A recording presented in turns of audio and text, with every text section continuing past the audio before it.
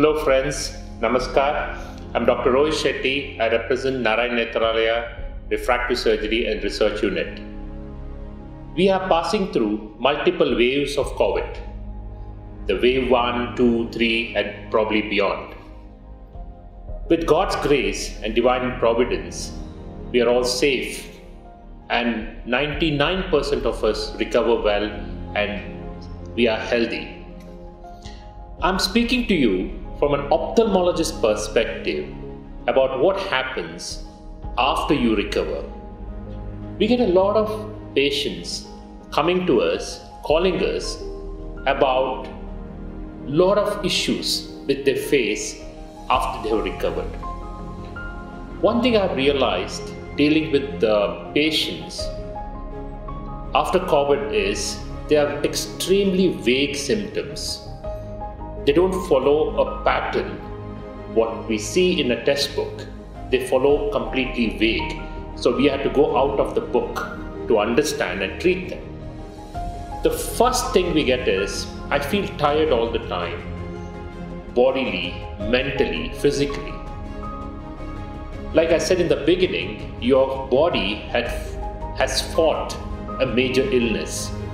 Every cell in your body has armored itself to fight against this virus. Allow it to rest. Give time for it to recover.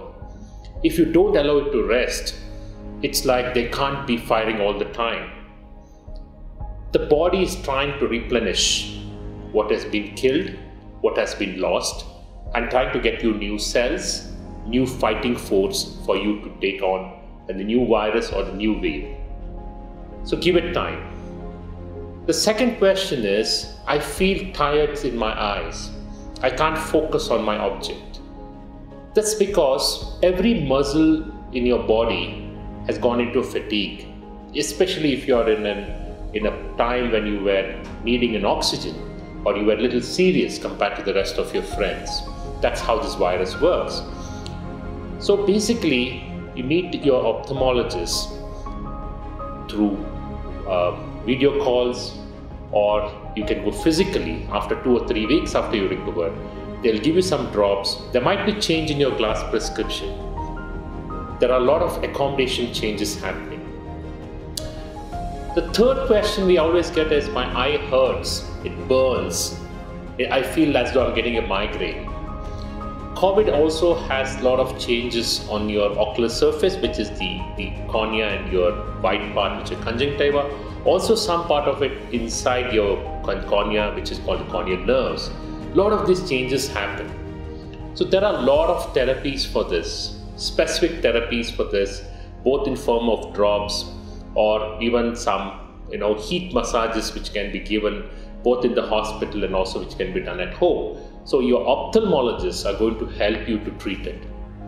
The fourth complaint we get is, I get a lot of glare now, which I never had it. I see a light, they scatter. I see ghosts around those lights. It's called ghosting. It's difficult for me to drive. What happens is, in the eye, there is a very synchronous musical event between the outer surface and the lens. The lens actually dances to the way the light comes in from outside. This dancing movement of the lens, we call it as accommodation.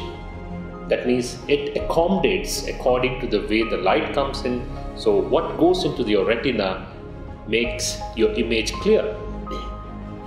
As we go through acute form of stress, as we go through acute form of anxiety, as we go through acute form of stress on our ocular system, the lens, which used to dance beautifully to a synchronized way of how the light comes in, completely changes. That means there is an accommodation failure. These accommodative failures are very common during children having exams, or one of us when we go through an acute phase of stress. So this needs small exercises, and this needs to be checked by our ophthalmologist. This needs to be evaluated, and then we can treat it. It's not going to be a permanent issue. If you're planning a surgery, on your eye, like a cataract or a corneal procedures or a LASIK, it is okay to get it done even after 2 or 3 weeks after recovery. Probably you can give a month if you want to. But if you're needing something which is urgent, it's okay to get it done if it's an urgency decided by your doctor. But if it's something elective, like a cataract or a LASIK surgery, you can probably wait for a month or even 2 to get it done, and you don't need to wait for years or even months together just to get it done, because most of your body has recovered back in this 4 to 6 weeks time. So this is a very important point you need to be aware of. What should I do to improve my health of the eye post-COVID? 1, give rest. Rest is the most important thing here. Stop overthinking. When you rest, you start overthinking about what is going to happen to every part of the body.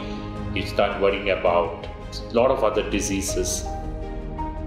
An idle mind is a devil's workshop. Keep yourself occupied, but give rest to the eyes. Use drops, lubricant prescribed by your doctor. Go back to an eye checkup if you're a diabetic or a hypertensive, or if you had any other diseases. See what is the baseline, has it changed? If you need change of glasses, get it done. Eat good food, have good rest. Try to reduce your computer time at least just to 3 to 4 hours just after you recover. Don't start working exactly like what you did 2 weeks before.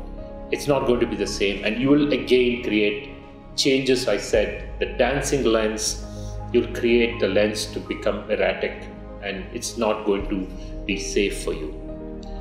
And apart from the eye, there are a few things which you need to be aware of.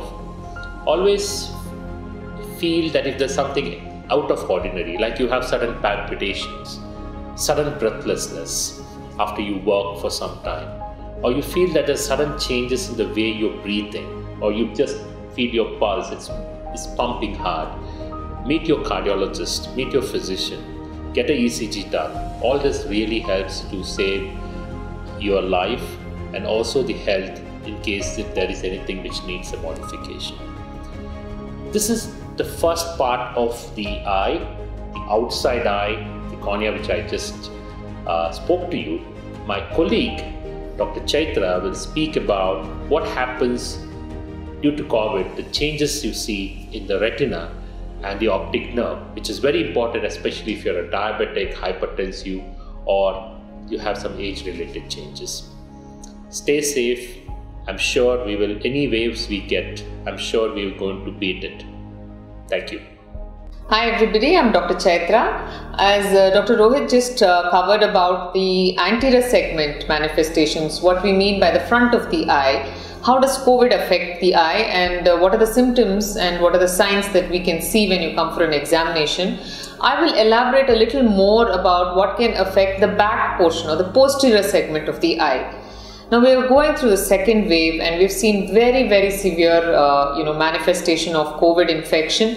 So how does it affect the eye, and what are some of the findings that we are seeing in patients who are coming to us after their infection? Patients come with us for two reasons. One is they actually have symptoms, which is blurring of vision, when it is very important that we check their retina, check their vision. We do a complete assessment.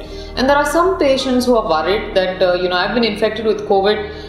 Can you please let me know if I've had any side effects or any after consequences of the infection? So we are seeing these two different categories of patients. And the third category of patients is those who have pre-existing eye conditions. It could be even systemic illnesses like diabetes or hypertension.